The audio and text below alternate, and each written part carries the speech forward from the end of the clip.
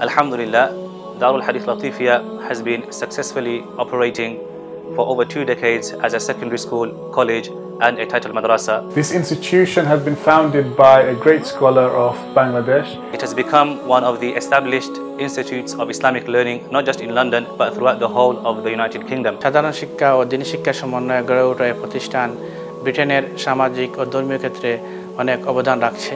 Unfortunately, recently our school has been some financial difficulty and we are currently in significant debt. Therefore, we appeal to the generous public once again during this blessed month of Ramadan to support this noble cause, to support our school and to help make Darul Hadis Latifiah debt-free. Please do support us and support the students to become successful. Thank you.